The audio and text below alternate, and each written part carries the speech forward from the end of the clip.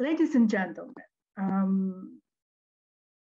we are presenting today the World Association of PPP Units and PPP Professionals, which is a Geneva-based, global, independent, non-governmental organization. It aims to establish international network of PPP units and PPP practitioners involved in design and implementation of PPP projects. So the question why we organizing this webinar today. The members of the health chapter, they ask for concrete examples of real case studies, how the PPP in healthcare were implemented. And we saw that Bendigo PPP Hospital is really a success story, which demonstrates value for money, community-based approach, innovations, and sustainability experts. And therefore, we would like to start this series of webinars really from this incredible project. So we are very fortunate today to have a very distinguished panel, well-known experts in the industry, representing key stakeholders in this project, public and private partners. And let me briefly introduce them in the order of speaking. So I will start with Peter FAULKNER, Chief Executive Officer of Bendigo Health. And he is the ultimate beneficiary of this PPP project. Peter has worked in a variety of clinical and managerial roles within Victoria Public Health Services. In the 80s, he worked as an advisor to the Victorian Minister for Health on psychiatric services and industrial relation matters. For the past 20 years, he has worked in executive management roles within acute hospitals. And for the past 11.5 years, he has worked in a number of roles in Bendigo Health, including responsibility for the new Bendigo Hospital and having the role of CEO for the last 3 years. Welcome, Peter.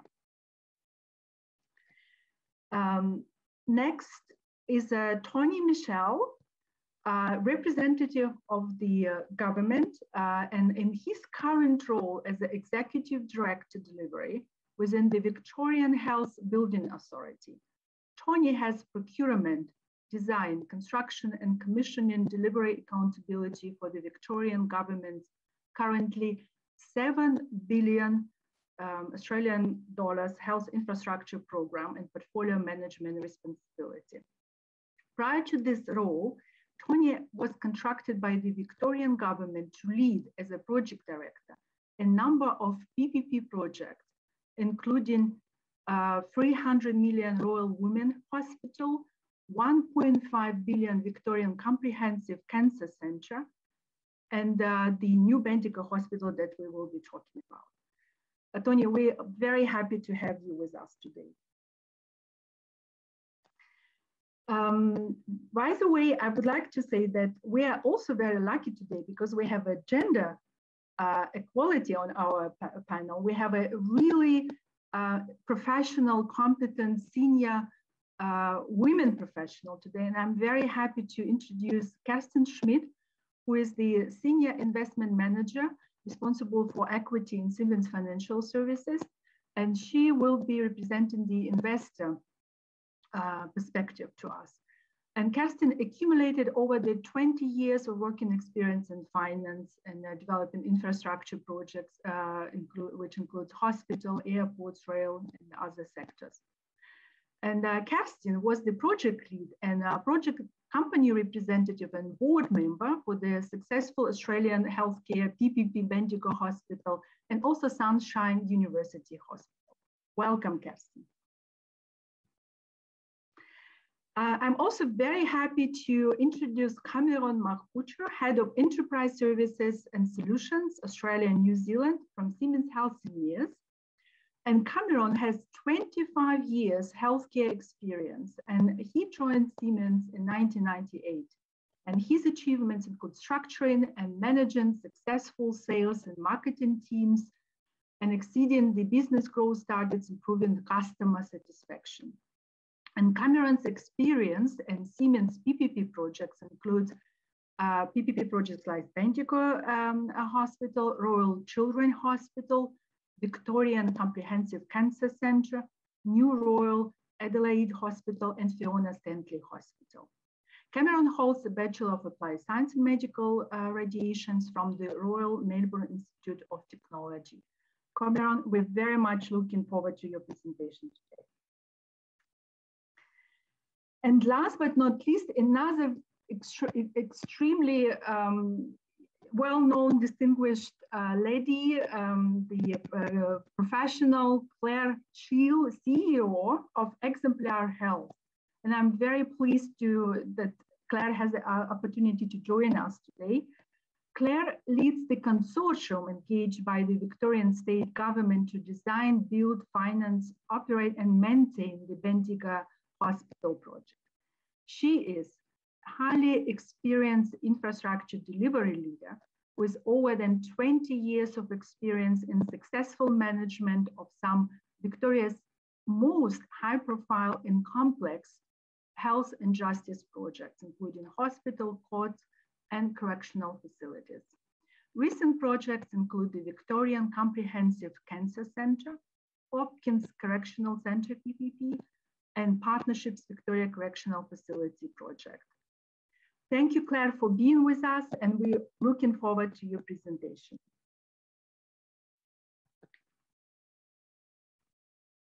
Yep.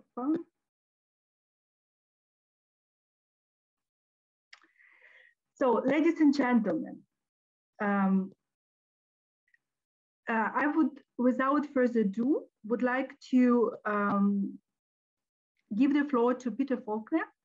Peter, the floor is yours. Thank you very much, Natalia. Thank you for the kind introduction. It's a great pleasure to be here and to join with my colleagues and friends from our terrific project, but also to be joining you from so many parts of the globe. So I think for many of you, it's good morning. For some, it may be good afternoon, and for us, it's good evening.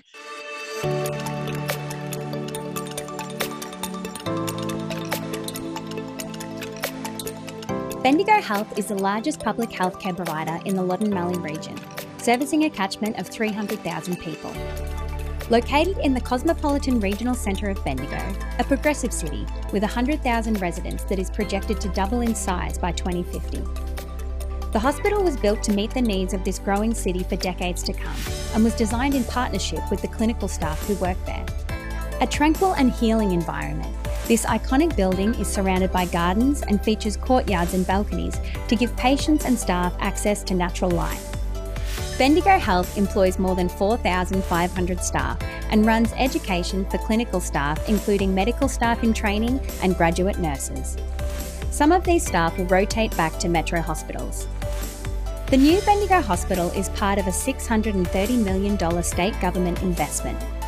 The project was undertaken as a public-private partnership that had a total spend of more than $1 billion.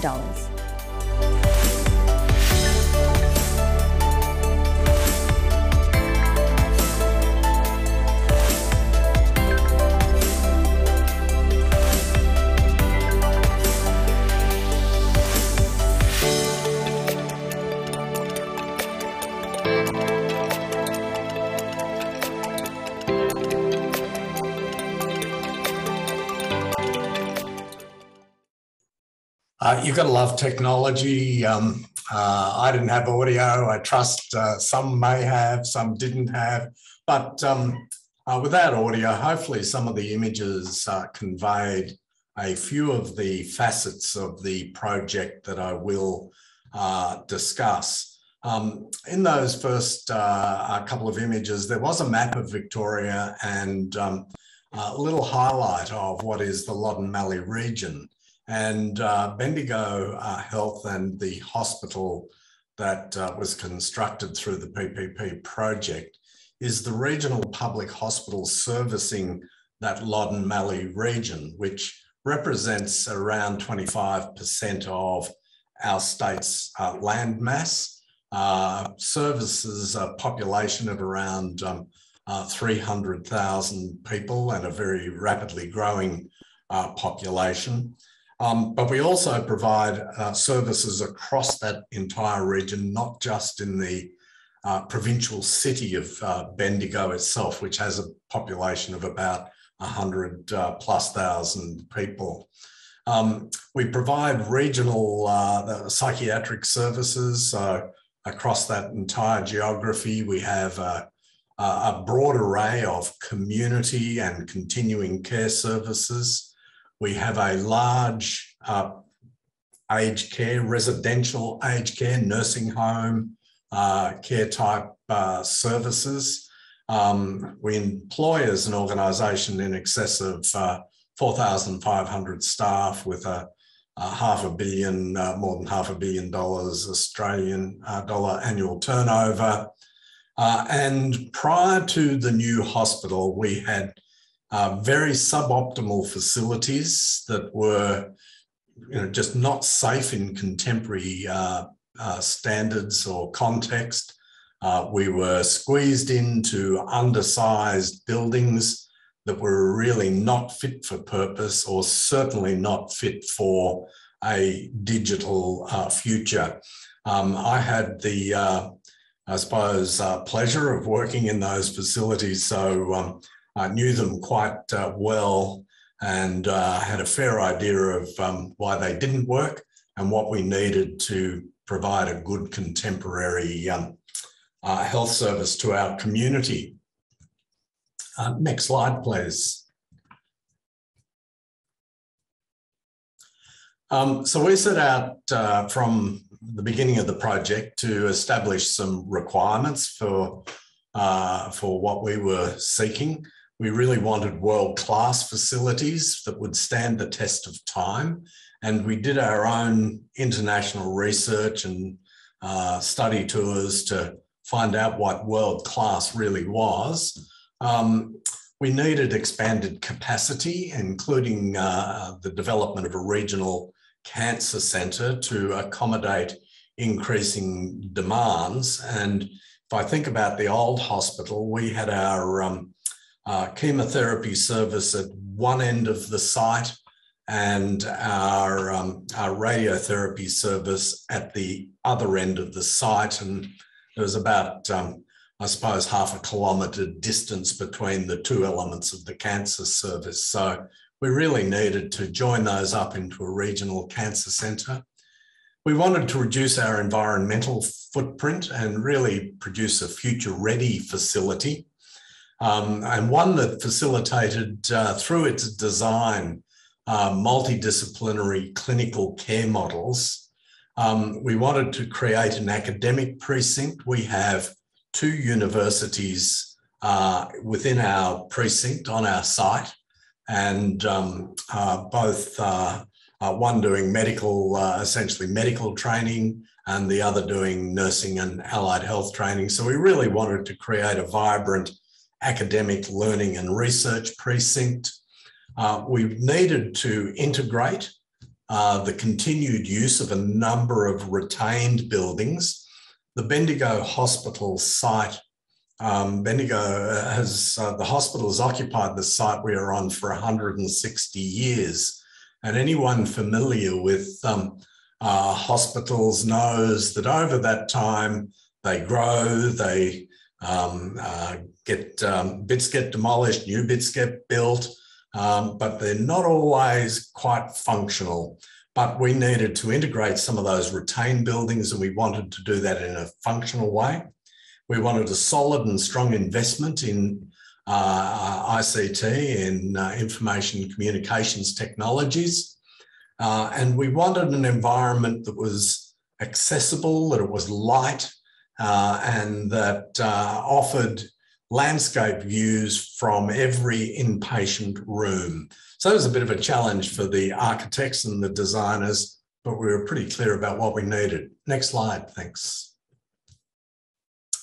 So the approach that was adopted was a public-private partnership development. It was the largest regional hospital development in Victoria.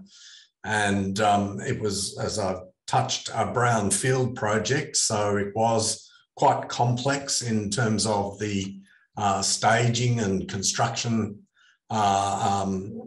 program, and did require a substantial enabling works program. And for example, we had to demolish the existing kitchen servicing the hospital to build the new hospital on that site. So that just created a bit of a challenge for the builder and for Exemplar Health and the state. We also have a number of heritage buildings on the site. Some of those buildings are well over 100 years old and had historic relevance and value. So there was a program of redevelopment, refurbishment, and repurposing. There was a lot of demolition that was integral to the program. We took it through 2 stages of design, and this particular, the Bendigo Hospital PPP, saw the most extensive soft services of all Victorian hospitals. So we transferred a whole lot of services into the PPP. It was scheduled for completion on 14th of December 2016, the construction, and commercial acceptance on in January of 2017. It was really pleasing that those dates were in fact met. Next slide, thank you. There were some commercial developments, which were some real value adds to the Bendigo community and to our hospital community. There was a childcare centre that was delivered in the first stage of the program, a 128-room 4-star hotel delivered on the hospital, in the hospital precinct, a new construction, and a number of retail, in-hospital, food and other sympathetic outlets, and a wellness centre. And earlier today, I had the pleasure of attending our wellness centre and receiving a generous philanthropic donation towards the operations of the wellness centre from a Kirkland Lake Gold. Bendigo was built on gold mining, and 150 years later, it's still going strong. And our first hospital was called the Diggers Hospital, and it was really great to see gold miners making a philanthropic contribution to our wellness centre today. In the second stage of the project, there's the delivery of a conference centre and retail pharmacy, and that's well and truly up and running and has been part of Bendigo's vaccination effort for COVID, which has been terrific. Next slide, thanks. The partnership itself was governed by the project agreement, which we know and love very well, all 2,200 pages of the contract, the 31 schedules, the 9 annexures. But it defined the formal interface structure, the meetings, the processes, communication protocols, etc. And it covers the term of the partnership, which is a 27-year term, 2 years with design and construction, overlapping with a 25-year operating term. That's a contract between Exemplar Health and the state government, and no doubt Claire will touch a little on that. And Bendigo Health is appointed as the hospital operator. So we have certain rights and obligations under the contract, but I'm really pleased to say, and I think the most important thing which really emphasises the notion of partnership is that it's not real often that we need to refer to the contract. We know it exists, it serves a purpose, but it's really the partnership of people that have made our project so successful. Next slide, thanks. These have been the key partners. Exemplar Health is the consortium. Capella Capital and Siemens have been financing as well as providing some medical technology into the facility. Lend-Lease was the builder. Spotless is the service provider. Of course, the state government of Victoria made it happen. and where Bendigo Health are the tenants, beneficiaries, and service provider. Next slide, thanks. So why does the PPP work for us? Well, it was a competitive tendering process for the project, so we reckon we got really good value. We did put the tenderers under some intense scrutiny to make the selection ultimately. I'll touch on that a little more in a moment. But the project was delivered on time and on budget, and for any project of this complexity and this size, that is a fantastic outcome. And I have absolutely no doubt that the PPP nature of the project contributed to that. It gave us increased certainty as the operator in relation to whole of life maintenance of and management of the non-clinical assets. So our hospital today, 5 years down the track, looks as new as it did when it was delivered to us. It has clear and delineated performance outputs and outcomes to support our clinical services.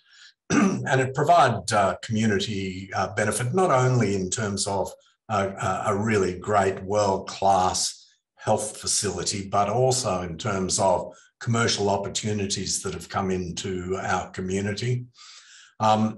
It did provide a reduction in capital project staging, and our experience of these projects being delivered by other methods apart from PPPs is that they are so often done in stages. So, you know, you get the ED done as the first stage, and then the cancer centre might be done a few years down the track and so forth. But from our point of view, that was all reduced and it was delivered in the two stages, full delivery. And we got some great technological benefits and some innovations, which I'd happily talk about, but time will be against us to go into too much detail about those things. Next slide, thank you. The engagement process, as I said, we went through we put the tenderers through a bit of a rigorous process. We had an interactive tender process with the two shortlisted tenderers, and we really did work very, very hard over many months with those to help them refine their design and their proposal for final selection. And our staff, hundreds of staff were involved in that process.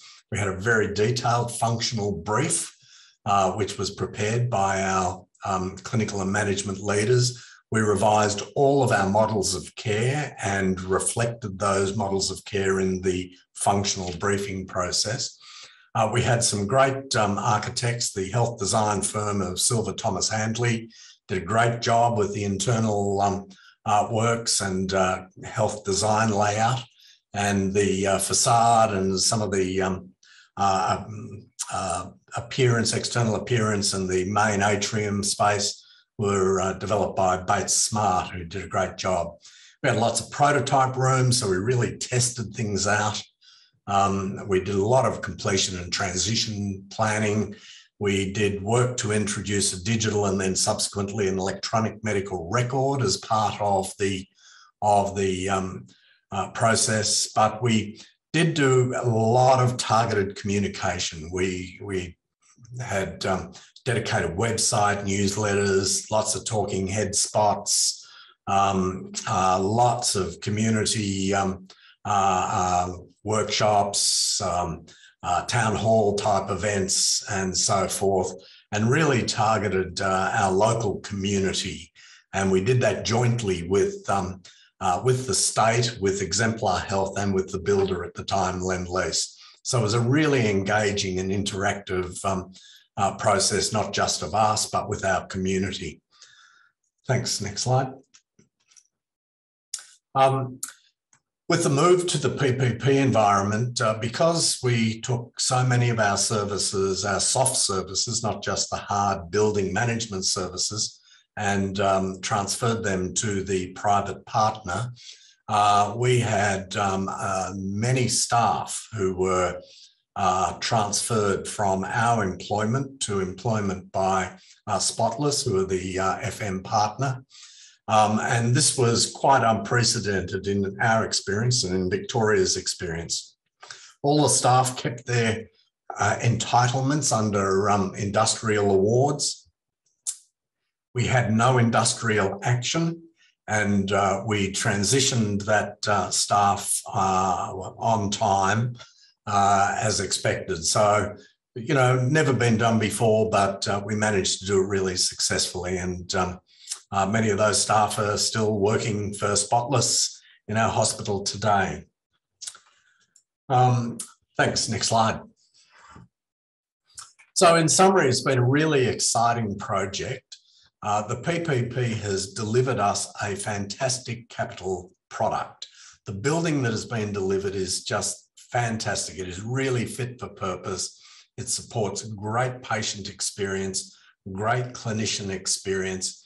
It has a really light, the brief in terms of light and open and a tranquil environment was very much satisfied. We're one of these hospitals that has very, very few overhead pages. It's all done silently via technology. Every patient room has a view outside to either a courtyard or to the external landscape.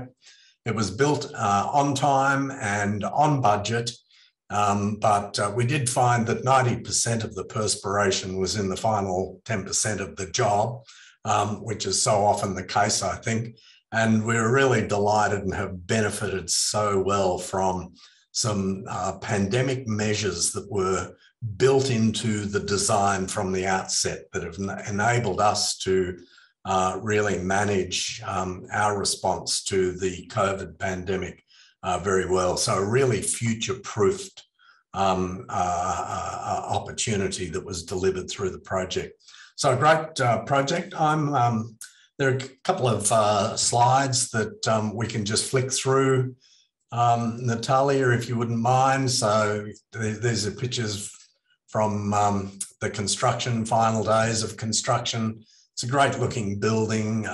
It's great to work in. I feel so privileged to have the opportunity. And you can see from this slide that it is quite a complex site in the right-hand corner of the university buildings.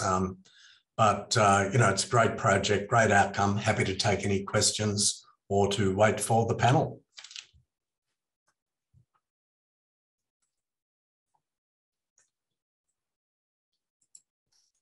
You're on mute, Natalia. Natalia, you're on mute. Sorry. Thank you, Peter. It was an excellent presentation, really.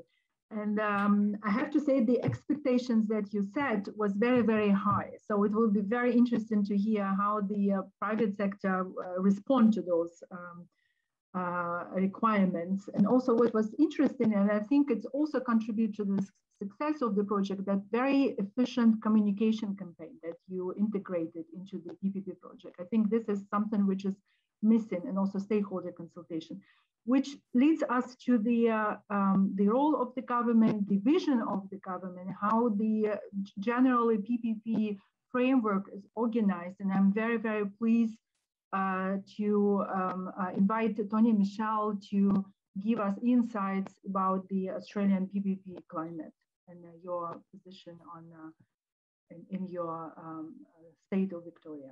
Thank you.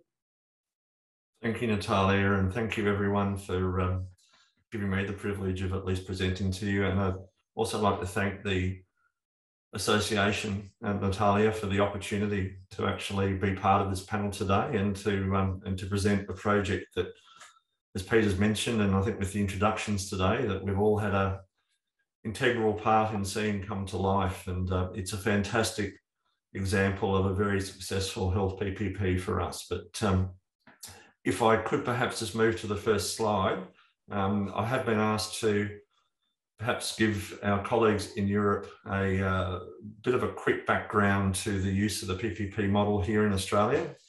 It's been in use for a number of years now. It's at least 20 years old in terms of its implementation in its modern form. Of course, we have had earlier iterations of what some of you might call public-private partnerships, where we have the sort of boot, build, own, operate and sort of transfer model previously. But if we are referring to the 3P PPP terminology that's largely accepted, we have a national framework here in Australia that's, as noted on this slide, it helps us deliver projects and commercial transactions pretty consistently across the board. The part of Australia that we're obviously mostly based in, at least the Australian members of the panel, we have been very lucky here for about 20 years now, since 2001. We've had the opportunity to have the benefit of this particular procurement model being implemented. It's not used for every project, not surprisingly. It does have particular benefits, which I'm sure many of you on this webinar will be well and truly aware of, and obviously interested for your own countries and your own organisations. We've been, to date, 34 transactions have been implemented since 2001. And you can see some numbers there. I'll put in €1 to give you some idea of the actual volume that we've had implemented here. So 2 of the larger ones this year, obviously the New Footscray Hospital, which we won't talk about in any great detail today, but certainly our sort of largest single transaction that we've had in health, best part of €1 billion to deliver that over the next 29 years. And we've had a very large road project recently closed, North East Link, as you can see there, which is a very big undertaking for tunnelling. Some of the longest tunnels in the world will be constructed as part of that project. Within the actual government role I have, we have 6 operating PPP concessions. You'll see our oldest one there, Casey Hospital, is more than 2/3 through its sort of operational phase. So we are coming into that last part of the 25-year term, which is actually quite common here in Australia for the actual operating term of our hospital concessions.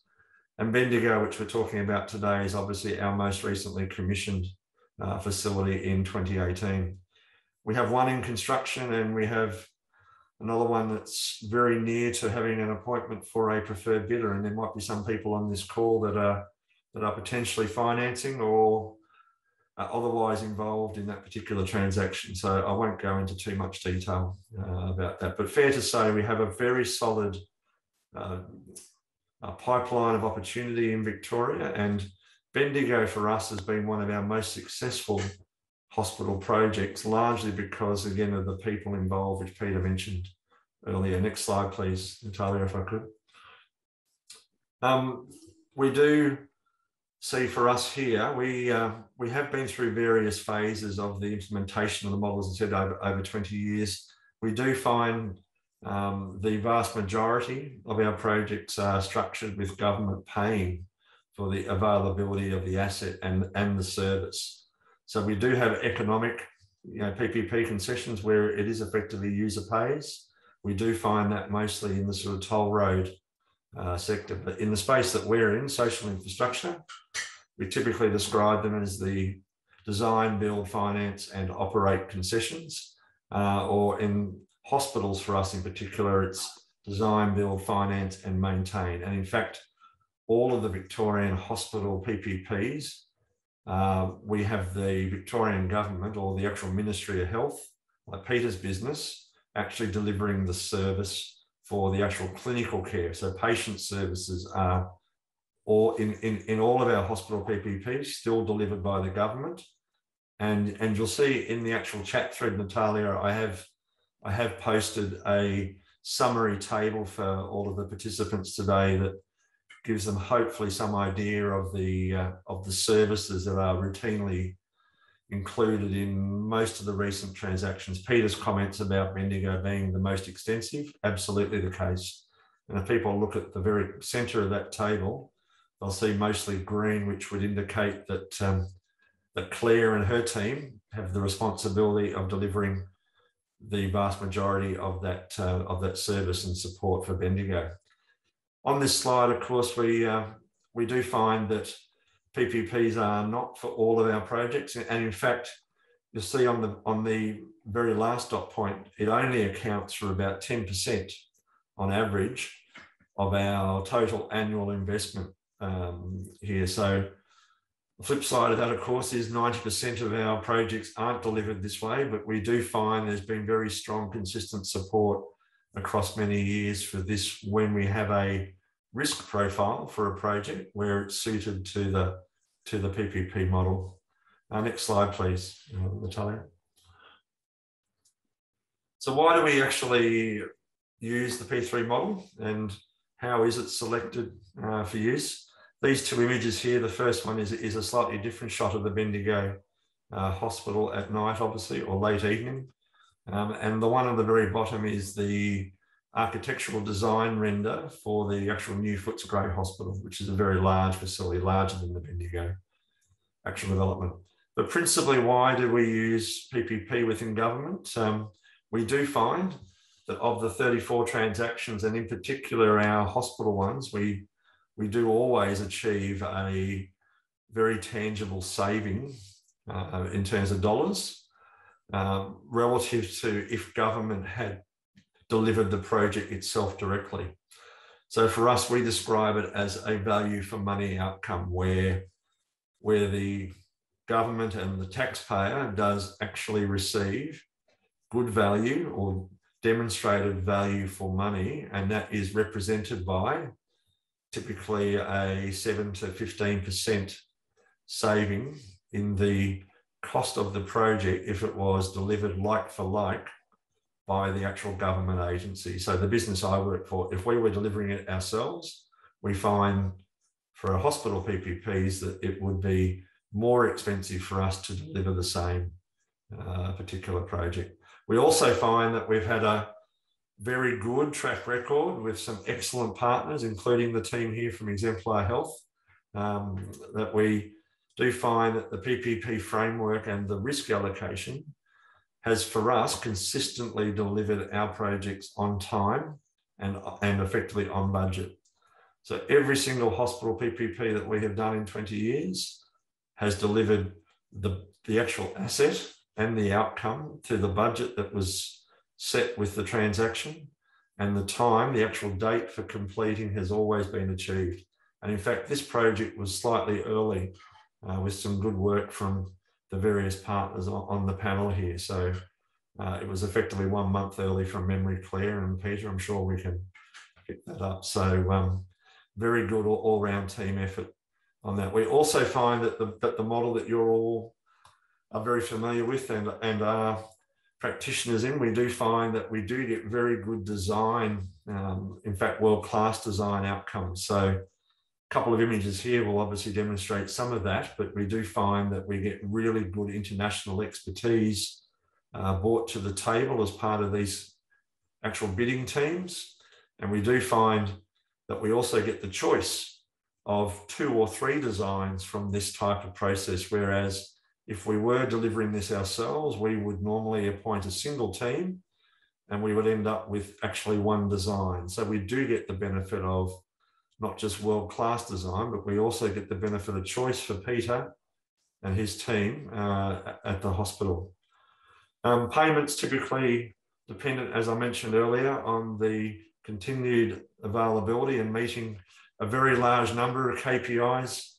Peter, I think Cameron's quite familiar with some of them where the equipment does intersect with the contract, but I think there's about 2,500 separate KPIs for Claire and the team in the project company to make sure that all of the various partners do achieve in terms of providing that service. And I think lastly, just that point again, that we do find that every single one of our experiences with this model of project delivery has, without exception, delivered a much better value for money outcome than we could ever possibly achieve. Next slide, please, if I could. I think, Natalia, you were also keen for me to go into some detail about why did we choose this team. So I think this was a similar slide to Peter showing the composition 5 very, very, very competent partners here coming together as the entire Exemplar Health Consortia, at least at the principal level. And I think I'm looking forward to hearing from a couple of the partners with the follow-up to my slides. If I could go to the next slide, please. Peter had an image up which will come up next on my slide after this one, which did show that complexity of the campus that Peter has. So if you didn't pick it up from the last image, you'll see there is a very large road separating the actual yellow buildings here. So that sort of dark grey on this slide is a 4-lane road, Peter, semi-arterial road that's got quite a traffic volume going up. So this hospital is located across two physically separate land parcels with a road that actually separates, one half of the campus from the other. This slide, though, was really answering the question in part, why did we choose Exemplar Health? And one of the principal reasons is that they put a lot of effort into thinking about not just the core development, which is that larger sort of yellow building, but they thought about the long-term plan development opportunities, what would add value and what would return benefit to the actual local community. So I think on some of the other presentations coming, there'll be some more detail about what the individual buildings here on this particular image show. But it's fair to say in our experience, Natalia and colleagues, that we do find that PPP does deliver a lot of additional value that government probably wouldn't be thinking about as part of its core planning for this type of hospital site. So we do see some very innovative, thinking commercially as well as the actual long-term benefit. I think KERSTIN is certainly aware from Siemens' perspective that as the principal investor originally in the bid team with Lendlease, that we were, very much grateful for this type of outcome where Bendigo Health and Bendigo Community do get the benefit of not just their hospital building as part of this transaction, and that the actual consortia does look as a long-term partner and being active on this site in terms of ensuring that they leave an actual legacy for the users of this facility for many years to come. Next slide, please. This will give you, this is straight from the bid documentation, KERSTIN. So I think you'd recognise this was one of the images that Peter also had on his slide. So if you can just basically recall that yellow building, that very large one from the previous slide, you'll see that pretty much in the centre of this particular image. But you'll also note, as Peter indicated, that there's a number of existing buildings that are in use on this site that sit outside of the PPP concession. So with the planning and the operational phase now, Claire and the team also have to be very mindful that they are responsible for a very large asset on a site which is not exclusively within the actual PPP footprint. But the project company does deliver services beyond the actual new build component as well. So I think that's an important point to also acknowledge as part of this transaction. Next slide, please. Oh, sorry, before we do go to the slide, I'd just like to make one final point. I think we also do see routinely these projects do take a number of years from concept design through to delivery. And that slide, as I had on the header, which will be available, I think, Natalia, I think the intention is to share these slides after the presentation to the participants. But the actual year was 2012. So it was 2012 was the actual bid design. And if we go forward 6 years, we do routinely see what has been promised is actually what is delivered. I think, again, that's one of the key benefits for the PPP framework, that we do find very strong incentive and commitment from the project partners to actually make that outcome real that they have promised many years earlier. And I think that's one thing we don't routinely see out of government delivered projects, because either people change and move on, or organisations come and go involved in projects, and you might not always see the same outcome that you start the planning process with. But we do in PPPs do see that quite routinely. This slide, Natalia, I think I was asked us to provide some nice confusion for some of our colleagues in Europe about how the actual contract is structured. So I won't go through every box on here, but suffice to say this is a pretty vanilla structure that many of you would probably recognise if you are actively involved in these types of transactions, where the blue and the red box are the principal contracted parties, and then the rest of the participants shown in mostly the sort of non-coloured boxes are the regular types of participants that you do have. These ones are the ones specific to Bendigo. So this is the arrangement that we do have and did have during the actual design and construction phase. But there's probably nothing of any great surprise here, other than to note that the Victorian government initially asked for the full amount to be financed, KERSTIN from memory, in terms of the actual construction cost.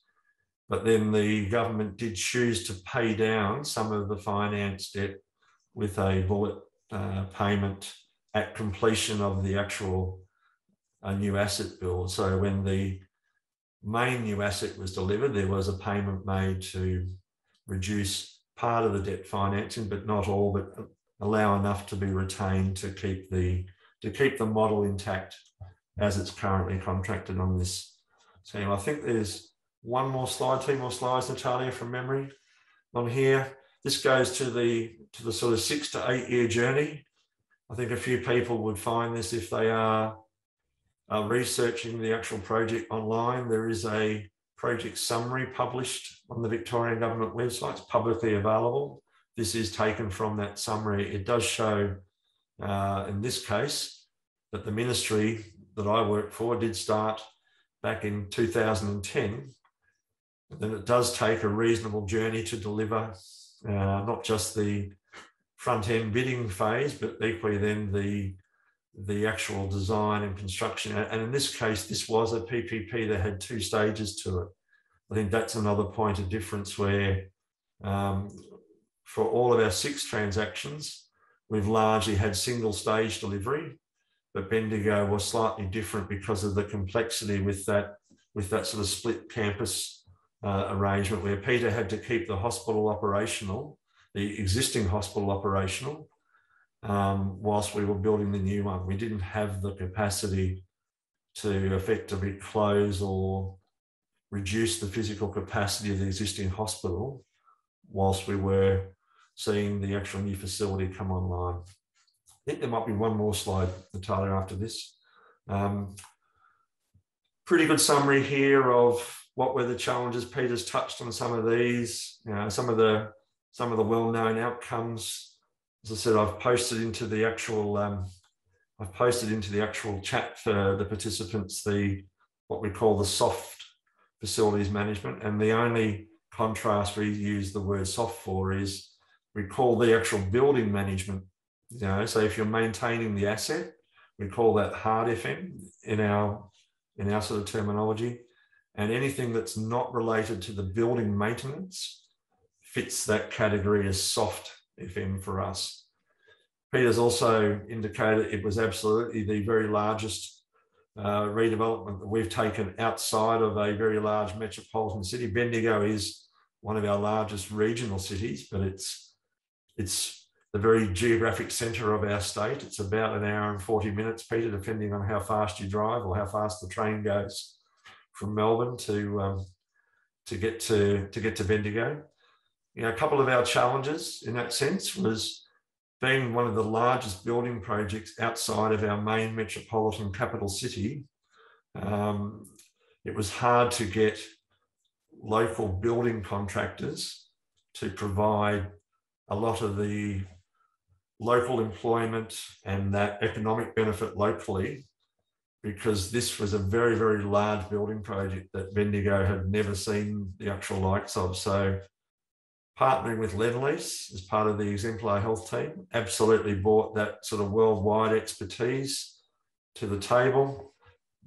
But in most cases, we we had a few challenges over the actual delivery period of ensuring that if we were using local trades, that we were getting a very consistent product. I'm pleased to say that we ended up with a consistent product, but the construction phase was a little challenging for our builder to be able to deliver that consistently. The other thing, of course, is having 700-800 people suddenly move to Bendigo and put pressure on rental accommodation. So I think a few people ended up buying, Peter, and have stayed since the project. But I think having a large number of out-of-city people arrive for a 3 or 4 year project was also a little challenging, finding them accommodation. I think at one point we were contemplating, perhaps with the actual consortium, that we were likely to build a temporary accommodation village to ensure that we had the workforce accommodated. Thankfully, we didn't need that. Most of our workers were able to find accommodation. Peter also very quickly mentioned that there were some challenges with the site. I think he did say about the gold mining history from the 1800s. So the 160-year history of the hospital was predated by a lot of mining activity, which made for very interesting construction for Claire and the team, where if you were working on unsort of documented ground, you might suddenly find yourself opening up a very old gold mine. I think, Peter, we did find some gold on site, but it was very quickly taken by the builder and went to offset the cost of construction. We did transfer the staff, as Peter mentioned, and for me, I think the complexity was exceptionally well managed by Bendigo Health with the consortia of implementing their digital medical record. So we would typically not want to go through such a large change project, which is implementing a completely new, patient record, as well as the actual new asset. We would normally stage that to ensure that we didn't have too much commissioning risk coming together at the same time. But Peter's team did an exceptionally good job of making sure that that project was successfully commissioned and it supports the activity. I think that's it from me, Natalia. I'm happy to take questions at the end with the rest of the panel. Thank you again for the opportunity to at least present this project. Thank you, Tony. I think it was, I'm afraid I'm repeating myself. This was an excellent presentation. And you confirm once again that how important value for money is. And I think this is also, a critical, prerequisite for a successful PPP project.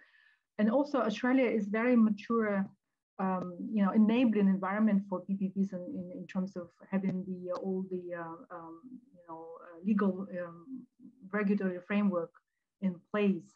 But what was interesting that you said only 10% is actually implemented as a PPP modality, which is actually confirmed the global statistics. Only 10% goes as a PPP, which is fine. Not every PPP project should be, designed as a PPP. So 10% is good. And so let's now move to next speaker.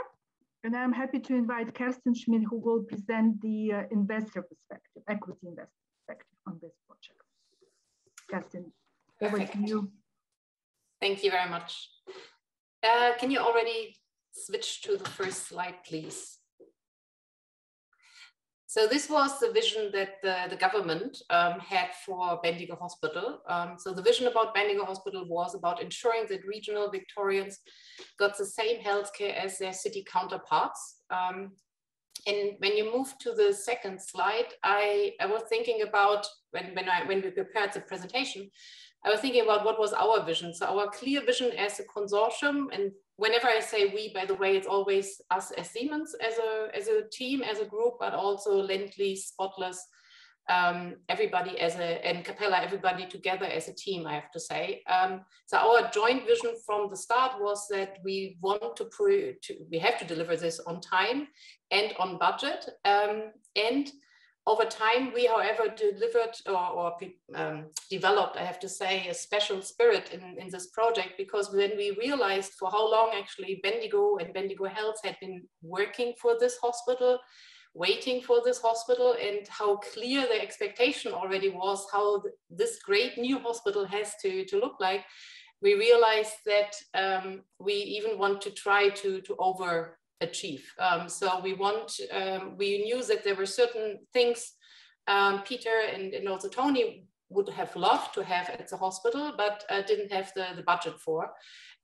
One of which was, for example, the helipad. I'm not so sure how happy you are in the end with having a helipad, looking at the cost side of things, but that was one thing where we realized, hey, we want to deliver also a helipad, even though it's not in the brief. And also, as Peter said, like the childcare center, we thought it would be great for people working at the hospital to bring their children actually to work, have a childcare facility there. So we found space on the ground, on the site for that. And we thought, looking at the community, that also a hotel for patients and their families would actually make a great addition for Bendigo. And Peter and Tony were creative and flexible enough to find space also on site where we could put that hotel. So that was also not in the brief, but we were happy to deliver it on top of this complex brownfield hospital. So Peter and Tony already mentioned it was delivered on time, or actually it was already 4 weeks early, delivered it early. I think that doesn't happen too often in PPPs. And yeah, as the expectation was, it was delivered within budget. And one thing, sorry.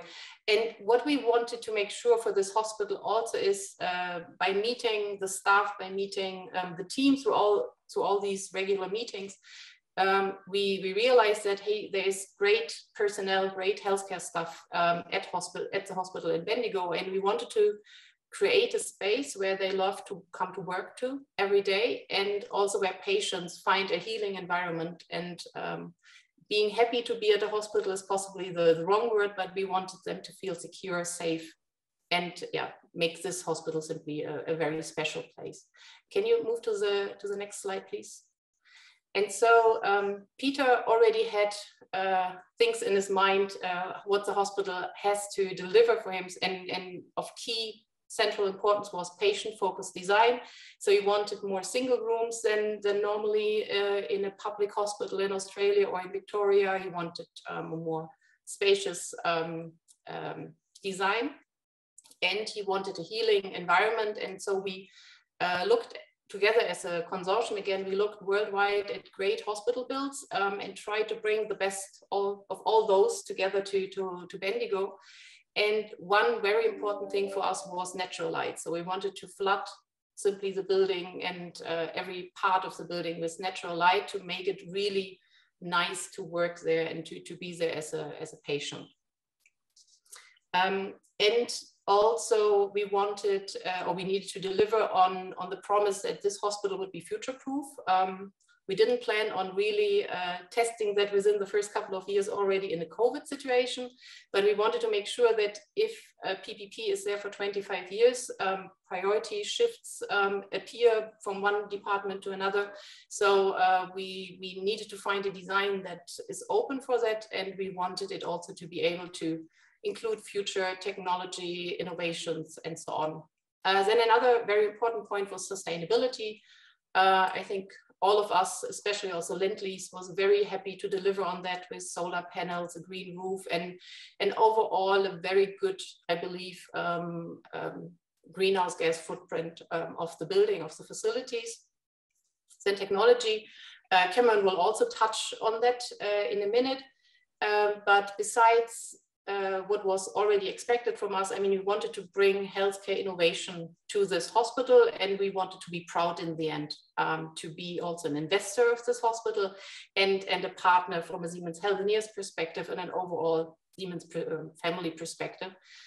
And one thing I believe that also only was in our proposal was, for example, what's noted there, the automated guided vehicles. At that time, I think rather unique and a really good idea to automate things and to make sure that we actually only need, or that people working at the hospital can focus on the patient and not on transporting things from A to B. And lastly, economic benefit. Already, I think Tony mentioned also the success he had in other PPPs, but also here we knew that we had to deliver very good value for money.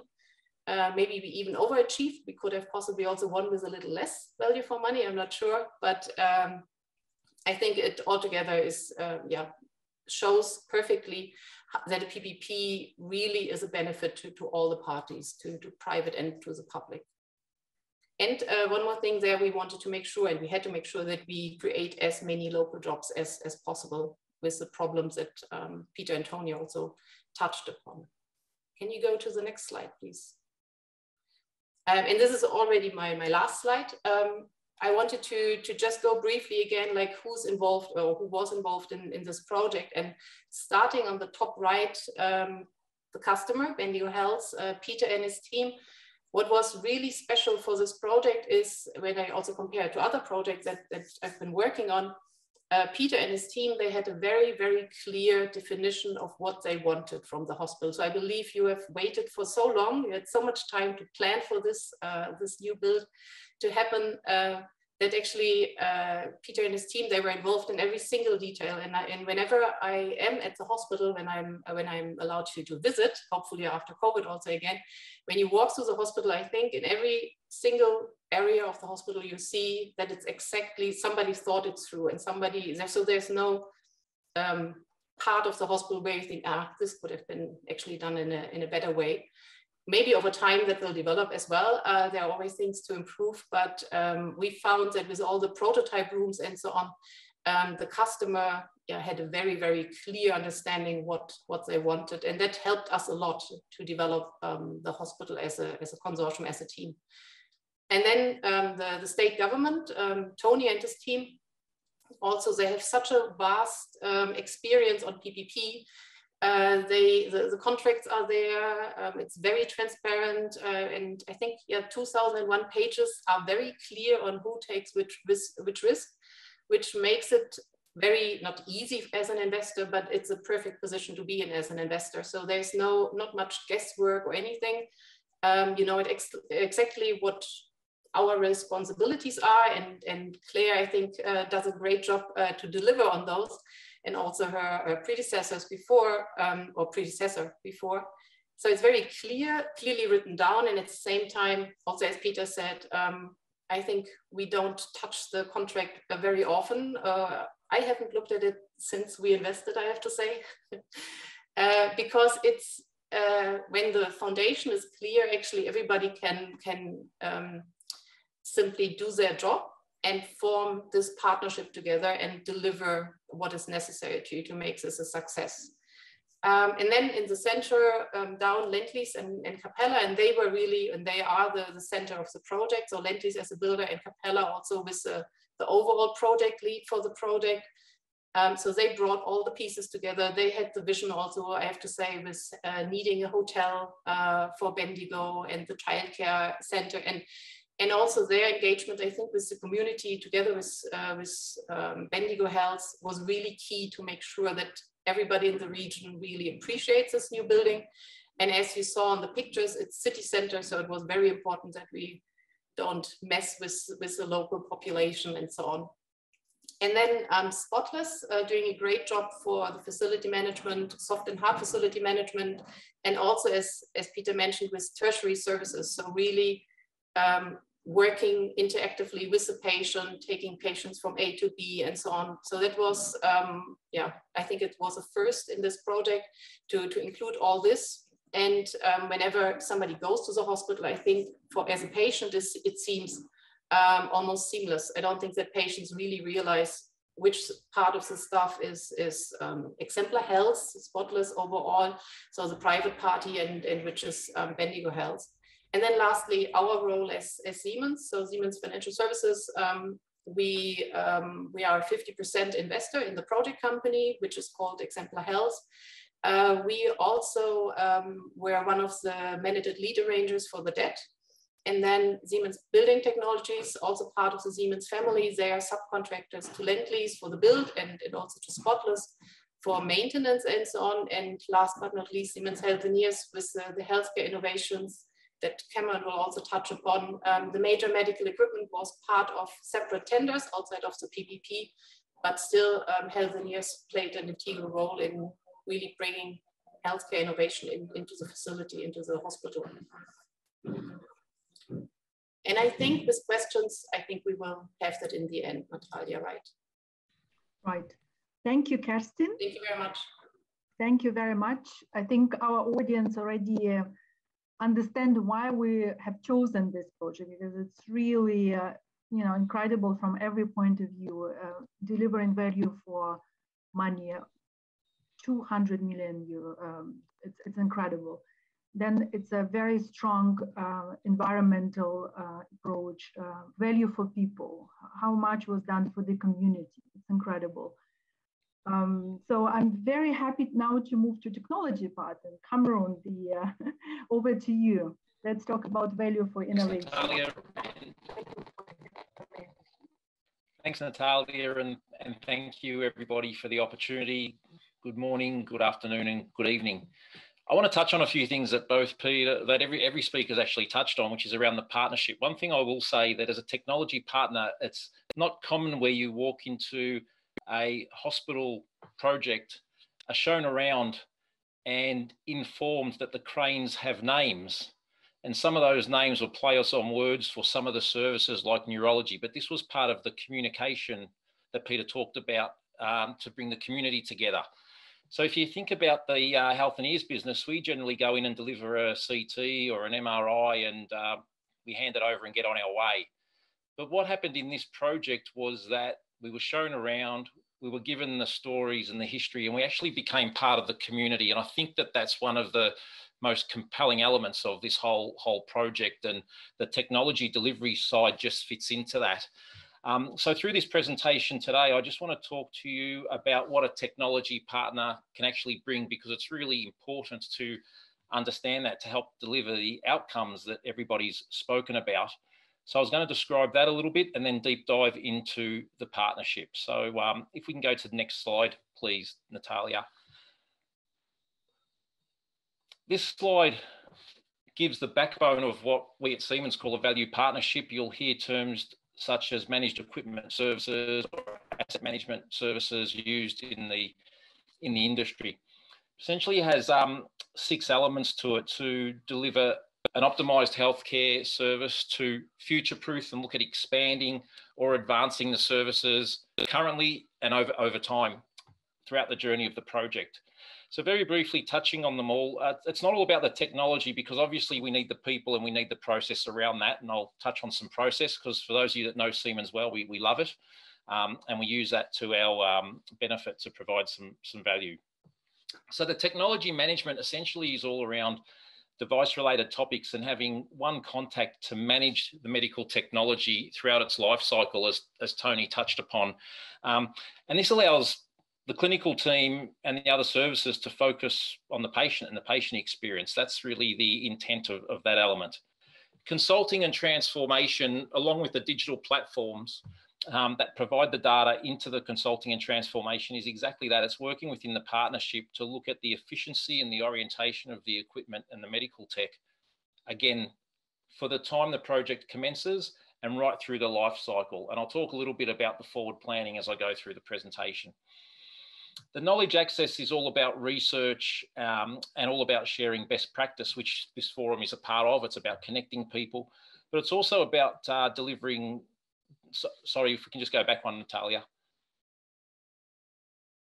Just back to that's it. The knowledge access is also about being able to bring certain technology in at a time. So during COVID, we were able to run a little research piece around COVID-19 and managing patients within that environment. At times, we include operations management. So this is where we actually do place staff into the project, and you've heard a little bit about that. Spoken about digital platforms. I'm going to commence with the design planning, because I think this is one of the major parts of the Bendigo project that worked exceptionally well. And this was all about the patient experience and ensuring that the healthcare team are able to deliver the services exceptionally. So if we can go to the next slide, please.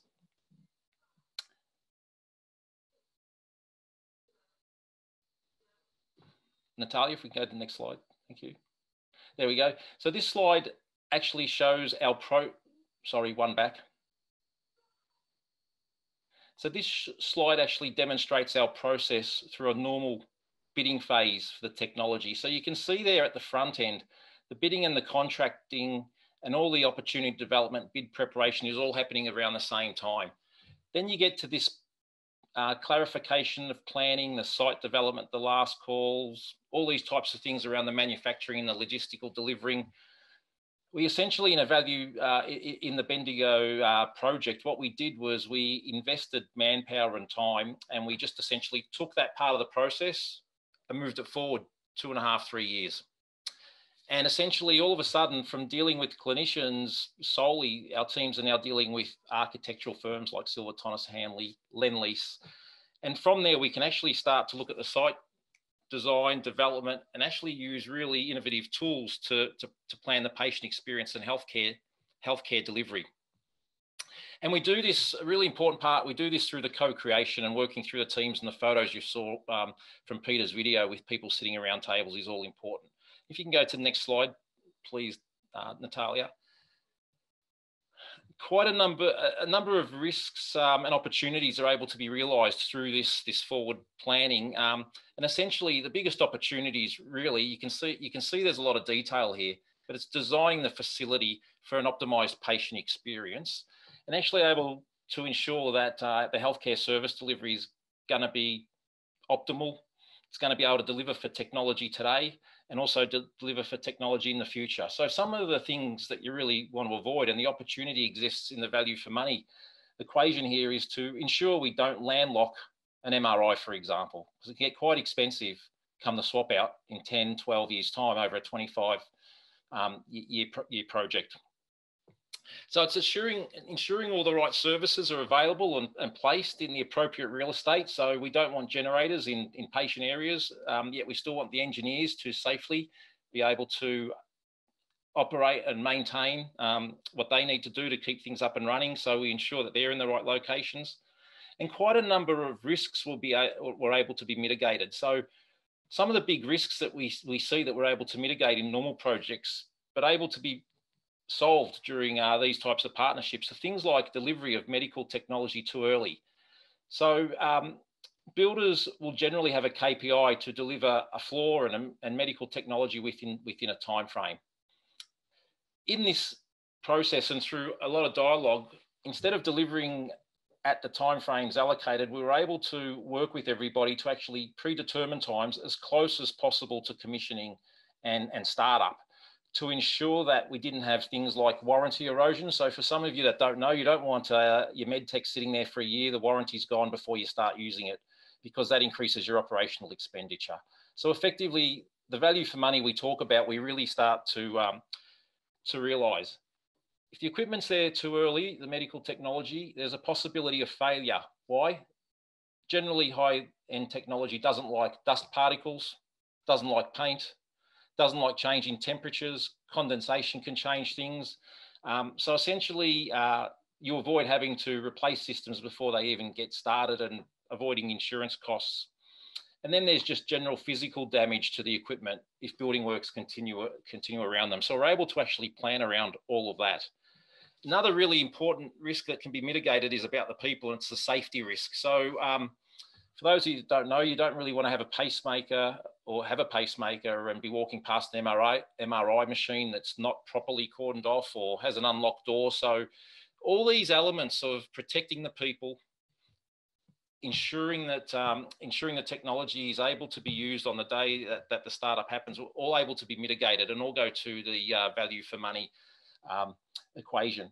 If we move to the next slide, the mapping of the clinical pathways is quite interesting. This is a little video that did have some music, but I thought it was more relevant to the evening time slot than the morning and afternoon time slot. So we saved you the pleasure of listening to it. But what you can see here is actually a demonstration of planning of patient movement throughout the hospital. And effectively what you've got here is you've got ambulant and non-ambulant patient movement. So where possible, clearly we're designing to try to avoid having a crossover if it's at all possible. making sure there's easy income and egress for patients, whether they're in or outpatients, and therefore being able to serve the community. We can then go further and start to give the health clinical professional team the ability to visualise actually what the project looks like. And there's many tools that we use within this project, but it really gives you a good concept of how that works. With all the planning, with all the expertise, with the communication that I believe Claire's going to talk about shortly, we actually, if we go to the next slide, Natalia, and you can just go through the 3 steps of that slide. We're actually able to crane in an MRI. We've got people that are operating safely and big smiles on their faces. So you'll all be pleased to know that all the technology was ready for that early commencement date within the hospital, avoiding the risks and really recognising the opportunity. If we can go to the next slide, I want to do a little bit more of a deep dive into the technology management, because that's the planning and the design pillar. If we move into the technology management side, next slide, please. The first thing to say about this is that the technology management component just works around the objectives of the health services and the project. So the slide prior to this one actually talked to the Bendigo Health Services objectives. And the way we look at this is just making sure that we can provide our services and value to ensure that optimal service delivery is given to the patients. So what does technology management look like, and what is an asset management, a managed equipment service, or a value partnership? What's that all about? Essentially, it's a medical technology-based partnership. It manages technologies from cradle to cradle and through this 25-year life cycle. It is outcome-based and it's a value-based approach. So what it does is it provides, if financed, some budget surety, and there are different models that are available, but we presented through this project budget surety through a fixed fee or unitary payment. It does transfer equipment-related risks. So through all the KPIs, the most simplest one I can communicate would be a 98% uptime. So if the equipment is below 98%, there will actually be some abatements paid on that in some way, shape or form back into the hospital. It allows a focus on patient-centric services and single point of contact, which I touched upon earlier. Really important point here, not one supplier is going to be able to deliver all of your equipment. And as you heard from KERSTIN and others, there is a very open tender process for all of this. So clinical choice through any technology management, value partnership, managed equipment service is vendor neutral. And then there's a continuous improvement and performance management regime around that occurs through the partnership. If we go to the next slide, I just wanted to share a little bit about the of how the financial element looked like on this. Oh, sorry. That's the one. So this is the technology roadmap we speak about. So we sit around the table and we actually outlined in this instance was 96 medical technology assets. And over the journey of the 25 years, you'll see planned for equipment replacements. You'll see some potential upgrades. You'll even see at the end of the project, essentially what the buyback would be if necessary, if the project didn't continue in the same vein. Doesn't always have to be replacements, it's upgrades, but it's a really good visual to any new project be able to spread out lumps of equipment if you need and look at different life cycles to try to manage the costs going forward. If we go to the next slide, please. Once we've co-created the technology roadmap, what we essentially do is look at how the financing of that can come about. So this was the proposal that was put forward back in June of 17. The dark blue line is essentially the mapping of the traditional capital expenditure when technology would come in and out of need, along with maintenance contracts. So you can see that that's quite a bit lumpy, and that's through normal process of healthcare operators needing to get money through governments or treasury. What we proposed was a managed equipment service, which was a unitary payment, which is that bright orange line that you can see in between the 4 and the 6 million number. And interestingly, if you were to average out the peaks and troughs of that dark blue line, the managed equipment service actually equals ever so slightly below that 20-year average if you were flattening out that, that dark blue peak and trough line. And that really speaks to the value for money. So we're getting all this additional value at the same cost of what it would traditionally be to buy medical technology. And I think that that's what the partnership brings when you're talking about some of the financial aspects in this space. There was a discussion in the co-creation that we had was if we needed more capital in the project for any reason, what would that look like? So the straight blue line at the top, standalone, that you can see there, that essentially is actually a technology partner buying back equipment and actually refinancing back into the project so that investment can be made elsewhere if there was any other needs at that particular point in time. If we can go to the next slide, please, Natalia. So I'm going to just touch on consulting and digital platforms because with the technology, it's important to make evidence-based decisions. And if we can move on to the next slide.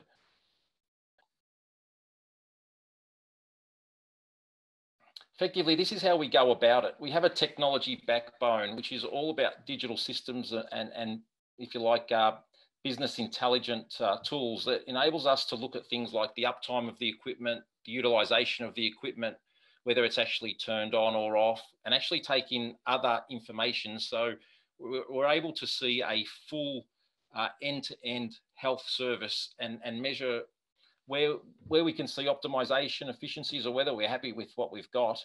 And then that allows us to plug that back into the medical devices, which are either acquiring data or being used for other purposes, and just better understanding life cycle for asset optimization and asset planning. We can run training programs around that depending on usage or new services that are coming on board. If we go to the next slide, please.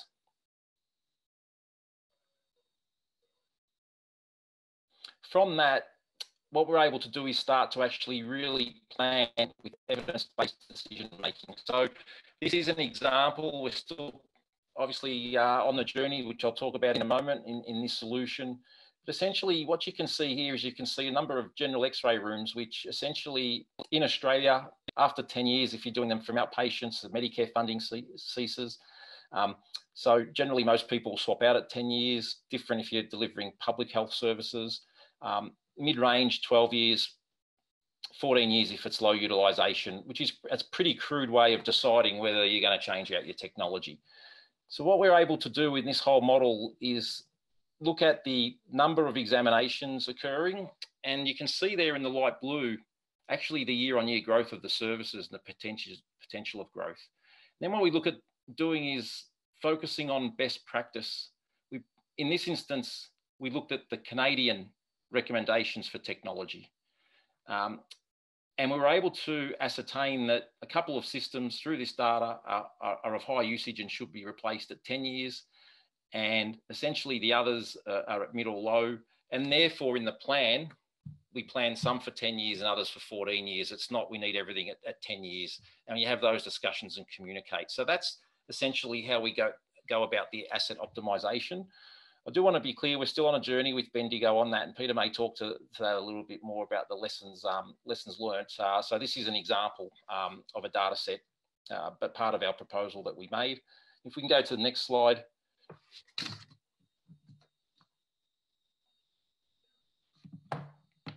I just wanted to say the journey continues, so it doesn't really stop at any point in time. And one of the things that we learned was the stakeholder engagement right at the front end, back in probably 2011, 12, when this was all being discussed. Managed equipment services were new to Australia. So we weren't in there early enough, and we may talk about that later, but we were privileged to, through the partnership, be afforded an opportunity to present a proposal. You've just seen that, and the relationship and the benefits are coming from that, regardless of where we are as a collective moving that forward. So thanks, Natalia, for the opportunity. Thank you very much, Cameron. And I think, again, our audience realize how complex the technological solutions are. So how much work behind, and a lot of planning, a lot of education is required, and medtech is, you know, with time, the share of medtech is increasing and becoming more and more important in the hospital, because without them, they can't be operational. So now I'm very happy to move to our last speaker today, who is Claire Schill, CEO of Exemplar Health, and she will be talking about, let's say, the helicopter view of the main contractor, how the project was implemented. The floor is yours, Claire.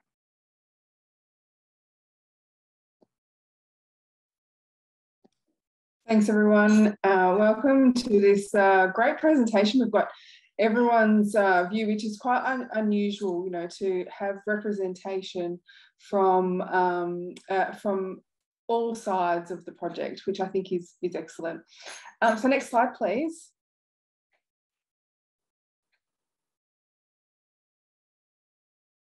I think we've gone over this one quite a bit in everyone's presentation. So as you can see, we have had Aware Super as just rebranded. So that was originally First State Super, who's been with the project. So if everyone's working out who that is from the project consortium.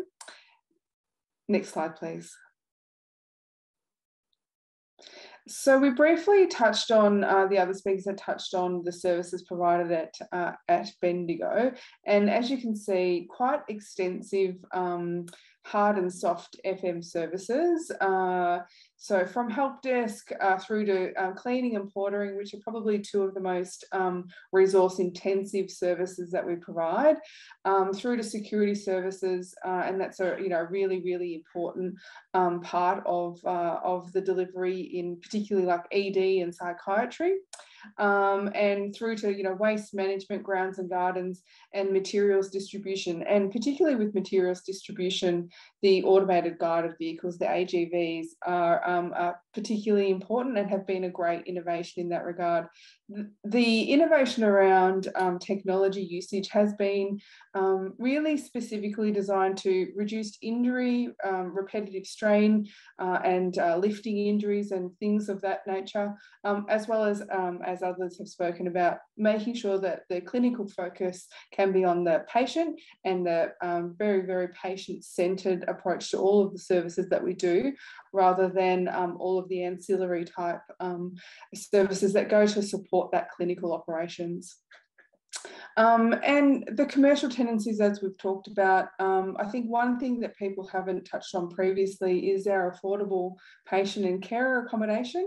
And that has been a partnership with both corporate and community-based organisations in Bendigo and more broadly to provide really low-cost accommodation from sort of $20 a night, which is effectively a home away from home for patients and their carers that is in the precinct right next to the hospital.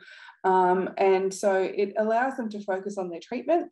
And we've got our, Bendigo Bank is one of the major contributors to that, but Spotless also in the provision of cleaning and some linen providers, Gouge Linen, and Bendigo Health and Exemplar Health, and continuing to provide those services over the long term. And I think that that's been a really great initiative and enabled a lot of people who travel very, very vast distances, because Bendigo Health provides services to people right up to the border of and beyond of New South Wales. So very, very big distances. And so travelling for treatment can be difficult sometimes. The next slide, please. So we're now in the operations phase of the PPP, in year 4 of the operations, going into year 5 in January next year. So as you can imagine, there's really embedded and strong practice, really, really good operational interface. But we always do need to be mindful of the opportunities to refine and continue to collaborate on how we can make those services more efficient or improve or respond to best practice. And the project agreement provides mechanisms by which we can do that, but it's really the communication and the operational interface that allows that to happen in a targeted and a very, I guess, culturally embedded way amongst both of the organisations that work together.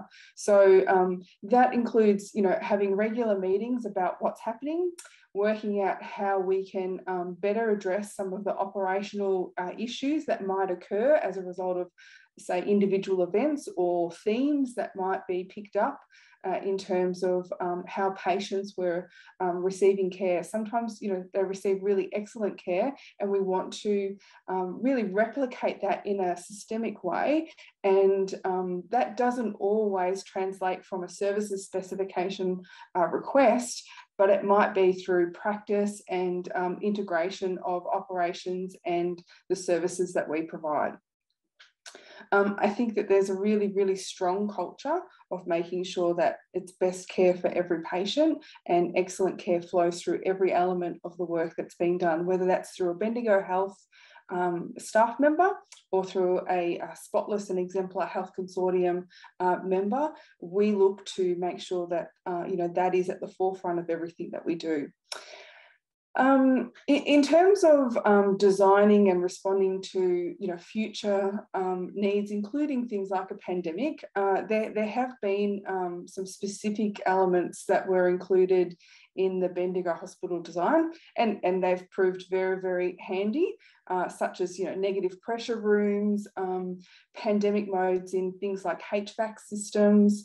So that's where it can maximise, you know, that outdoor air and ventilation to improve the air exchanges in spaces.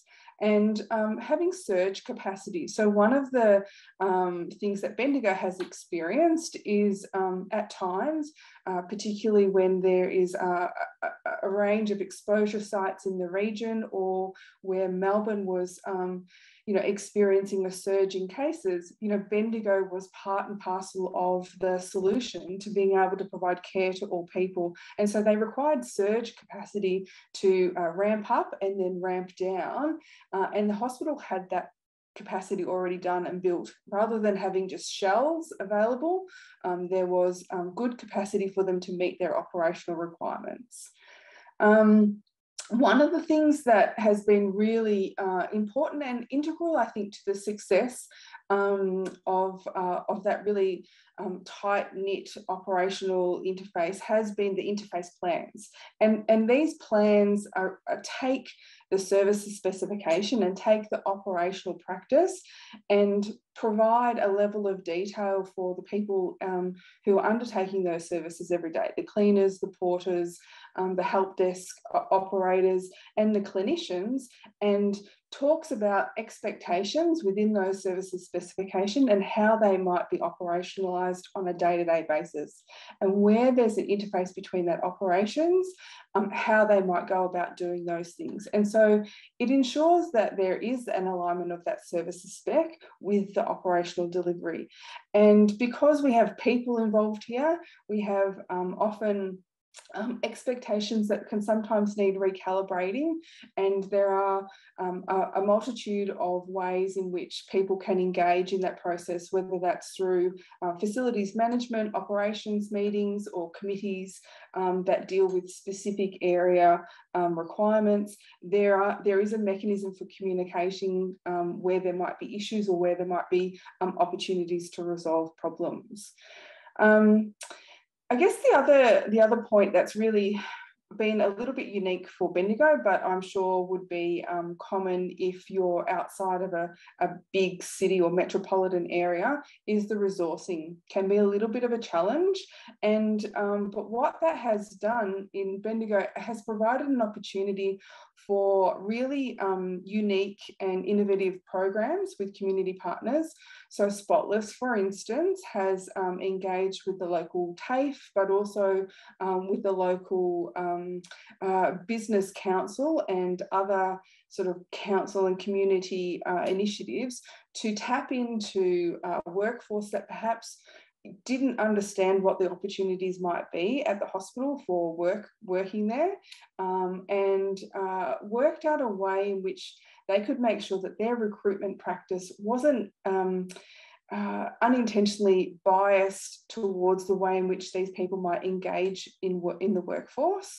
And so they could test their skills and test their ability to, whether or not they're suitable for these roles in a way that probably hadn't been done before. And so it meant that the diversity of the workforce was expanded, and we have more representatives from minority groups within a very, very diverse community of Bendigo working at the hospital. So Spotless has, around about sort of 400 staff, and increasingly they're targeting pilots to engage with areas of the community that are underrepresented in their staffing profile, whether that be the local Karen community or other non-English speaking community members.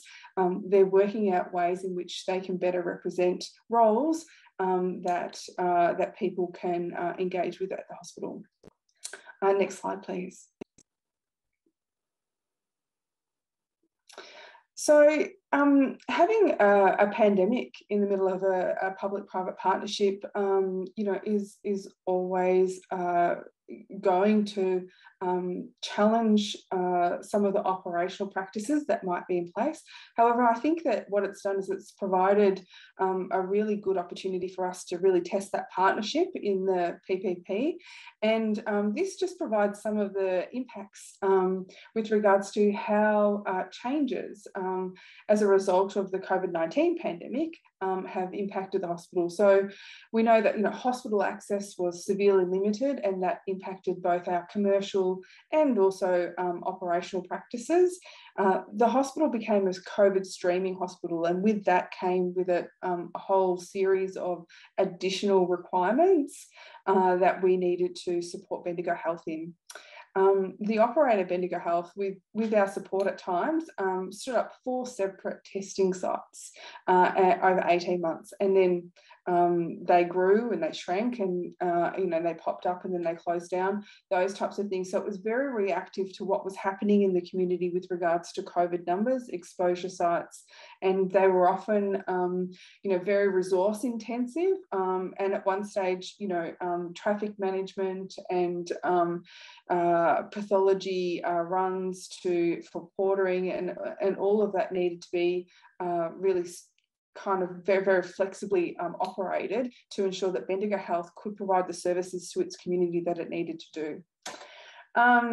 So just an example of just some of the numbers. So 200,000 PCR tests were performed, and over 543,000 service requests. Now, they're just service requests that come through what we call our QFM system. It's basically our job management system, and that's in addition to all of the other embedded services where people just get tapped on the shoulder to do jobs. So it's a very significant number of job requests that go through to support all of those services that we talked about earlier. And as we'll talk about in the coming slides, the rules can change from a variety of sources. So they might be federal rules changing, state and then local operator rules, including things like councils and the like. So we have to be very agile in terms of where we are responding and supporting Bendigo Health, and that's why that really strong communication between the two partners is very important. Next slide, please. So there are some specific impacts that we have focused on here. And so those changing mandates and operational practice, I think, is an obvious one. But things like the hospital status changing, as I talked to before. So the hospital went from, it's a tertiary hospital, but providing COVID streaming services. So they were providing services to COVID positive patients and taking services from potentially other hospitals in addition to local COVID cases. And that meant that there was reconfiguration of spaces, changes to functional spaces, and changes to PPE, what certain areas would be required to wear, including for our cleaning and portering staff if they entered hot zones and the like. And so it was pretty much, and it still is, it remains a really live point of discussion to manage all of those requirements. What we found is that at times they can be a little bit difficult to source authoritative advice, particularly when we have to provide that advice to third parties like our commercial tenants. So the operations of the hospital will always take precedence over anything else, and that's certainly built into the way in which we lease our spaces. There's an acknowledgement that the hospital and the clinical requirements of their operations are what is the focus. And so if that means, for instance, that visitors are no longer able to attend the hospital except under extreme or under exemption, then they need to respond to that accordingly. And so making sure that we've got authoritative advice is important, whether that's from the operator or taking the advice from, in many instances, from state government, where they were initiating lockdowns and other restrictions such as mask requirements for visitors or outdoor areas, retail spaces and the like.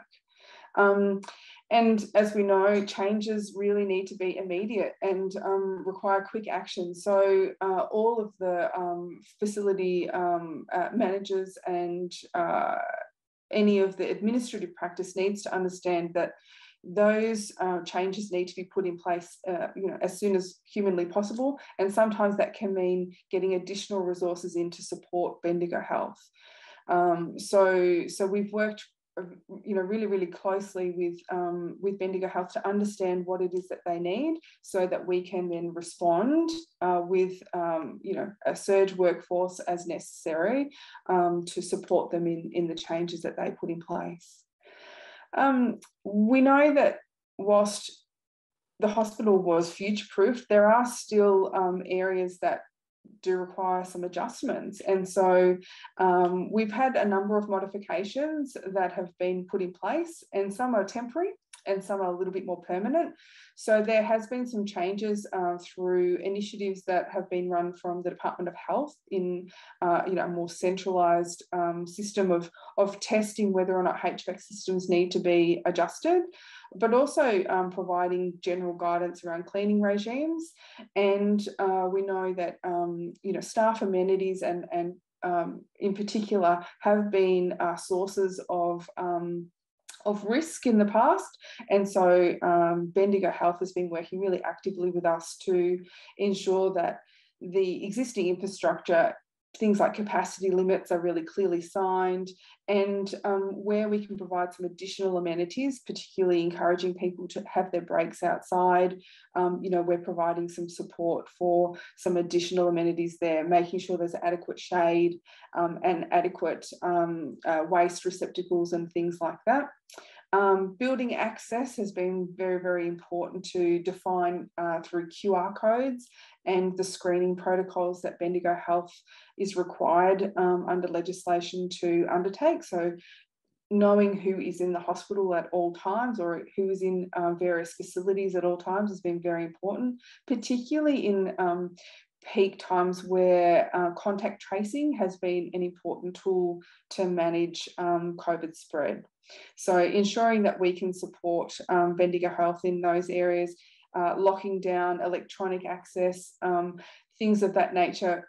Bendigo, as you probably saw in some of the photos, is a very spread out campus and has a lot of entry points, and all of those had to be thought through in terms of who could access various points.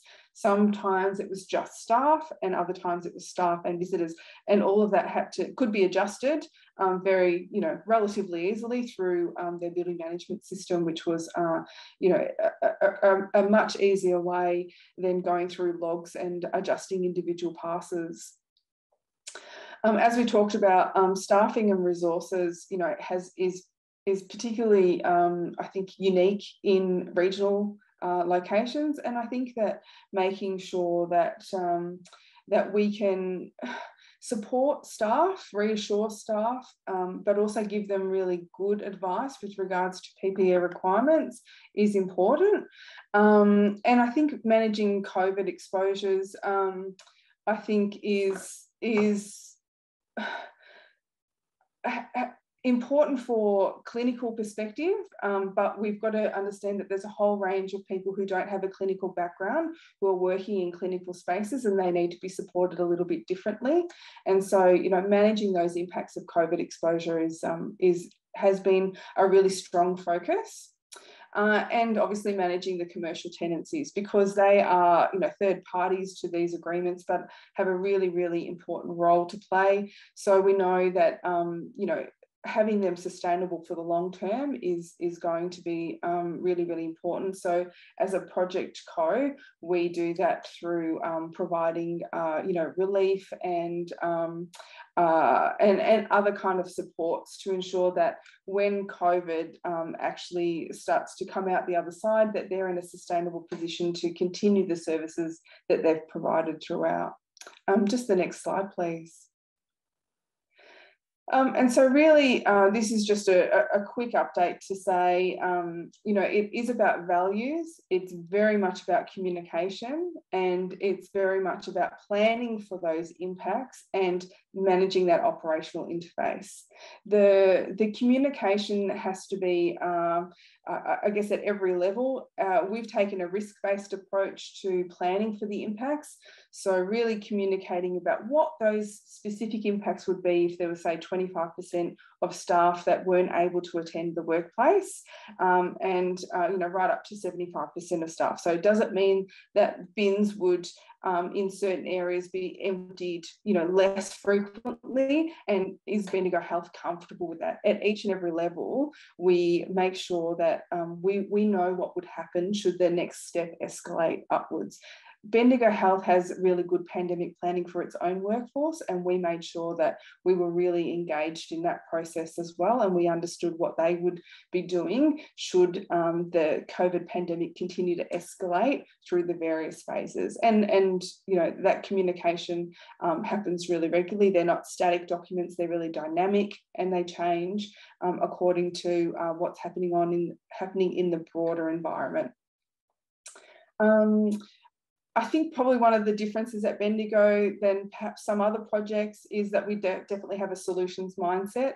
You know, how do we resolve issues together? And I think communicating that throughout the process has been really integral into the success of making sure that you know, we don't have to pick up the contract every day and talk about, you know, who's not doing what clause, because we live and breathe and thinking about what the operational impact might be if we were to do one thing or another, and how it would impact the other parties. And we discuss, you know, how we might do it better. And I think that that's been really important. We document those changes, and particularly I think where during COVID, there have been lots of small changes, and we need to make sure that those changes continue to be checked in on, and do Bendigo Health require them for a little bit longer term, and we can manage then the impact of those things.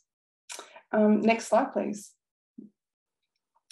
So this is some lessons learned, but we might come back to that a little bit later. So if there's, we can probably go to the next one. So that's the beautiful Bendigo Hospital. I think it's a fairly common picture that we see representing the new facility there. And you can see it is very much built in and amongst the community of Bendigo. They really are our close neighbours.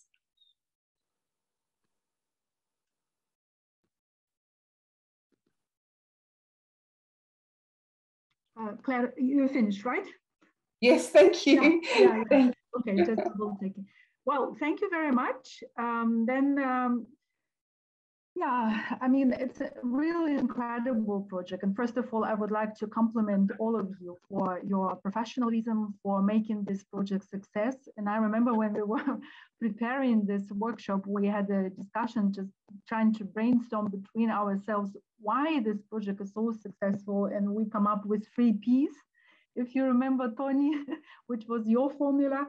is the people, professionalism, and spirit of partnerships. And I think this is, you know, at the end of the day, it's, you know, how competent the partners are, what experience they have, what is the level of flexibility, agility to be able to accept changes, and you know, to communicate with other partners. And of course, it's all about people. So big compliments to you.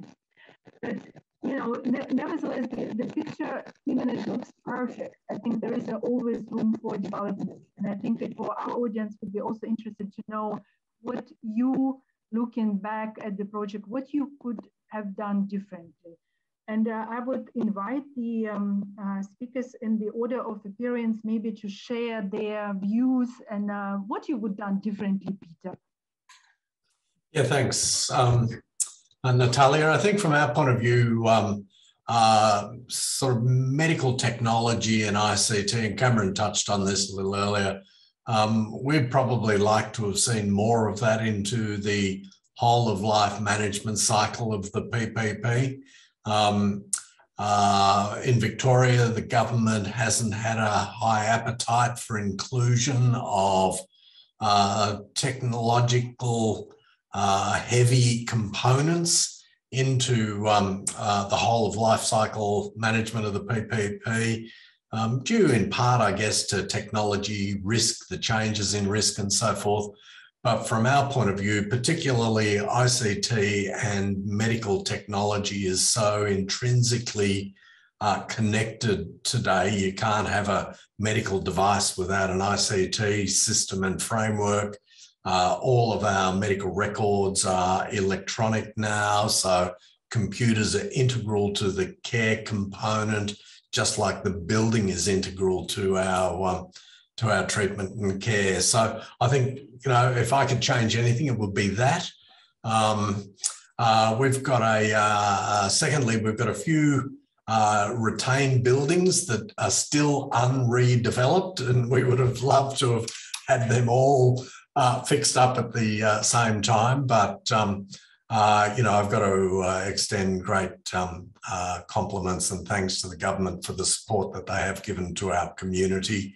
As Tony outlined, this was kind of an 8-year project from inception to here. There's probably a previous 8 years or more of lobbying and asking and begging government to do something. So from Bendigo's point of view and from the community's point of view, it's probably closer to a 20-year project, but it would have been nice to finalise all of the retained buildings and to have had the project company pick those up as part of the PPP.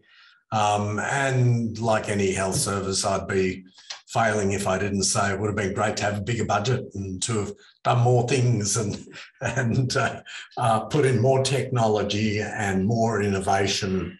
Ultimately, all capital projects are built to a budget. We got great value for money from our point of view. It's as I think we've hopefully conveyed, it's a great facility, and it's what time is it? Almost 10 o'clock at night. I'm still here and still loving it. Well, thanks a lot. And Tony, would you like to, what you would have done differently from a governmental point of view?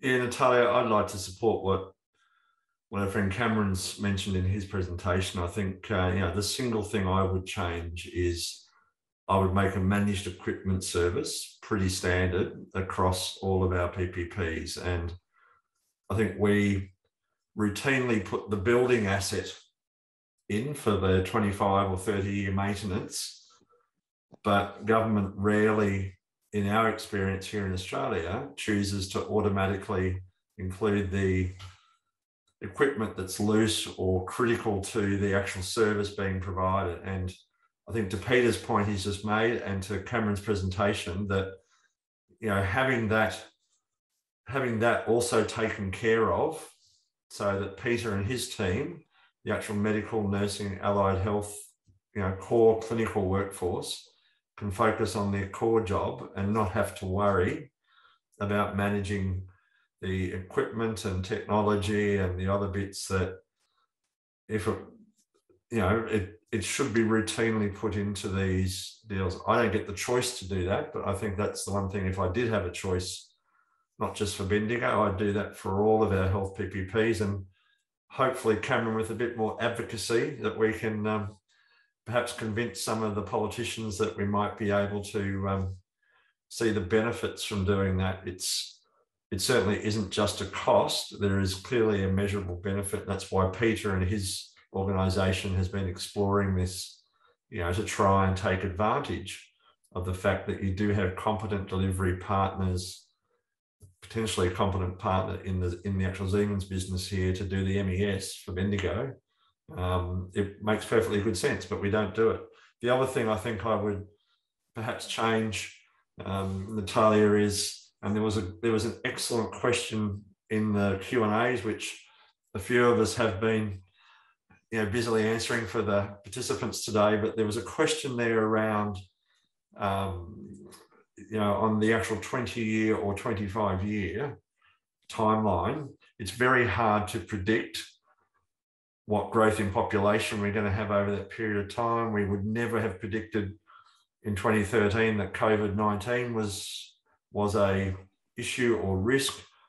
Pandemic risk is known, and it's sort of routinely thought about worldwide around different forms of pandemic, but probably not to the extent that we're seeing here. And I think when we lock in service and activity for support, that Peter has a profile of predictable long-term trend. If that trend rate changes materially, the Ministry of Health and Peter's business doesn't have the budget cover for the sort of volume-based service that it actually needs support for.